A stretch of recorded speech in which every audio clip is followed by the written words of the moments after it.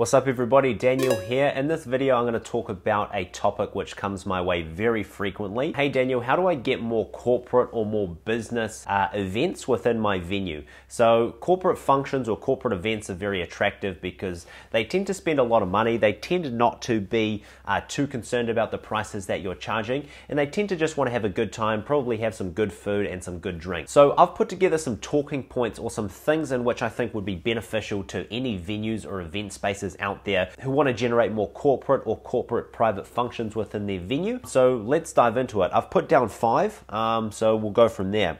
So the first thing that I wanted to break down, which is probably the most common way to generate corporate functions within a venue, is repeat business, okay? And this is usually done through like corporate Christmas parties. So often at the end of the year, businesses tend to have a Christmas party with their employees and the leadership team, and usually they might do some speeches, maybe do some prize giving, and then they'll have a party. Okay, so the way that a lot of venues get repeat business is they have a corporate event with a business, maybe it is a local business in the area, and then the next year what they might do is hope to get that business back to book at their venue again for the Christmas party that they're having. So the good thing about this is you might be able to get a business do repeat business with your venue. However, the reason that that would happen is usually because they have a relationship with somebody. So let me do this. Relationships is going to be very important here. This is great if your staff members or your leadership team have relationships with people at companies that have had corporate events with you in the past. But the problem is if the person within your business tends to leave and then they take that relationship with them, it's going to be very hard to get that corporate function booked at your venue again. Or if the person that you have a relationship with at the business leaves for whatever reason, then that relationship is going to be severed. So what you can do is you can try actually own those relationships yourself as a business owner, and try own those relationships with the business owner of the companies that are having private events with you, because that way when you try and generate repeat business, you can do it with a little bit more confidence, because as long as you're still owning your business and they're still owning their business, that relationship would be safe, rather than having that relationship owned by either an employee of your business or an employee of their business. However, beggars can't be choosers in a lot of these situations, so it's more of an ideal thing that we want to be pushing for, but it doesn't always happen that way. But the first way you can generate more corporate events is through repeat business from relationships that you have with other businesses in the past. So the next talking point that I want to mention is something that you're going to probably have to be aware of, and it is understanding the types of corporate events or types of corporate functions that your venue is going to be best for. So some examples of corporate events that a venue could have are going to be team building events, corporate seminars, business meetings, business lunches, business dinners, corporate celebration, awards nights, awards ceremonies, and Christmas parties.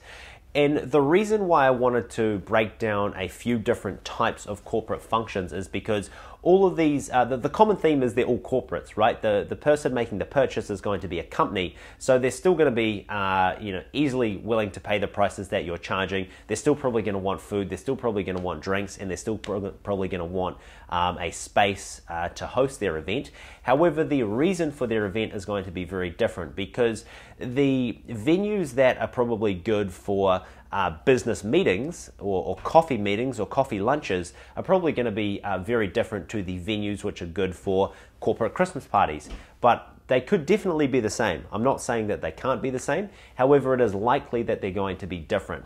So what you want to focus on is building a reputation around the types of corporate events that your venue is going to be best for, okay? So don't try build a reputation around all types of corporate events unless your venue is going to be good for all types of corporate events. If you're only good at for Christmas parties, maybe you're a nightclub, there's no real sense in trying to promote business lunches or business meetings if that's really not what your venue resonates with, because we all want the money that the corporates have and what they're willing to spend. However, we have to ensure that what we are aligns with the type of event that is being planned. Okay, so just ensure that you know who you are. Okay? The talking point number 3 that I wanted to discuss is ensuring your venue is actually desirable for the type of corporate event or corporate function that you want to generate more of, okay? It's sort of like a cart before the horse analogy. It's really nice to want to do more corporate Christmas parties, but if your venue is not built for it, it's unreasonable to try and expect businesses to want to do business with you around their Christmas party if your venue is not going to be a good option for it, okay? Obviously, we want the result. We want the money that's going to be generated from those Christmas parties, but you really have to be a Christmas party spot and build a reputation around being a Christmas party spot in order to generate those. Because you can't expect businesses to invest their time, energy, planning, and money into doing business with you if you're not willing to invest in yourself first and lead the way. Okay, so it sort of aligns with point number 2, but ensure that the business is up to par for the type of corporate event that you want to go for. So in summary, just ensure that your venue is up to par, okay? Up to par. For the types of events that you want to be generating, for the types of corporate events that you want to be focusing on and generating more of into the future, okay? So moving on to talking point number 4.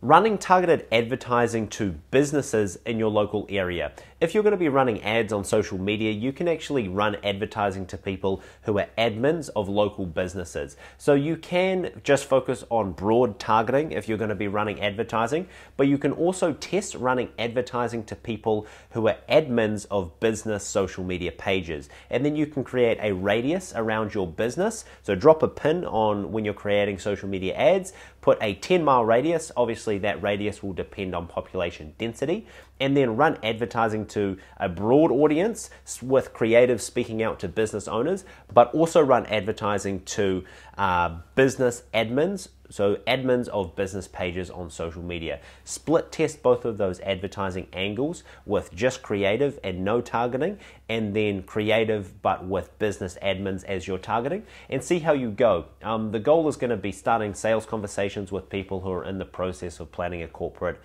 function. In this way, it allows you to shortcut your way to starting their sales conversations by buying them, okay, which is pretty cool. So that's going to be talking point number 4.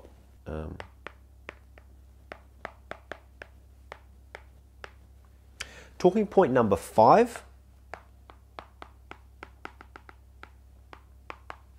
is going to be building a video library of testimonials which your venue has done in the past with corporate events, okay? So whenever you do a corporate function, whether it's a team building event, awards night, business dinner, Christmas party, make a mission once the event has actually been completed of getting a video testimonial. These video testimonials are going to be great marketing assets. You can put them on your website under a corporate or business event tab. You could also put them on social media as content, run them as targeted advertising to people in your local area, but also run them as retargeting advertising to anyone who has hit your website, anyone who has liked or followed you on social media. This will help structure a reputation around your business as being a go-to corporate function spot. Again, know who you are, understand the types of events that your business is going to be best for, and then build a testimonial library around those types of events, because the more you put it out there, the more that you're going to get back, especially when it comes to building a relationship around corporate private events. So these are 5 sort of not necessarily tips, but ideas and things to keep in mind. If you want to generate more corporate private functions within your venue, make sure you're good enough. Understand that relationships can be leveraged to generate repeat business. Know who you are and what types of events your venue is going to be good at. Make sure that your venue is up to par for those types of events. Run targeted advertising to business owners in the local area. And number 5, build a testimonial library of the types of corporate private functions that your venue has had success with in the past, and push them out to your local marketplace to build a reputation for you. So I hope that video made sense to somebody out there. If you have any questions, leave them in the comments below. Also, if you like this video, give it a like. Would appreciate that very, very much. And please subscribe. It helps us a lot. So I appreciate you guys taking the time today. Cheers.